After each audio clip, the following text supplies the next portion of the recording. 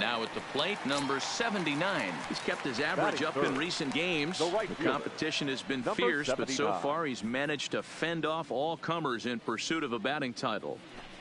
Yeah, and if you're going to win a batting title, you wouldn't want it any other way. You don't want somebody to go in a massive slump and fall off the map. This is going to be a race to the end. Two guys fighting it out, and who's going to have the best finish to the season? There's the fastball that gets the lower part of the zone, called for a strike.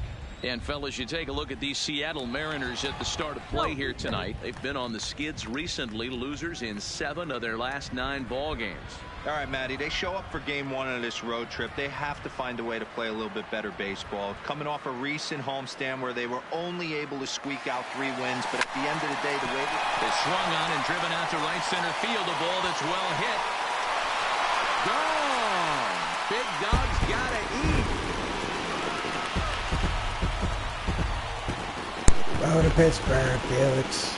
So it's a 2-run shot to right center. Big number 67 on the year, and it gives the Pirates a 2-1 lead.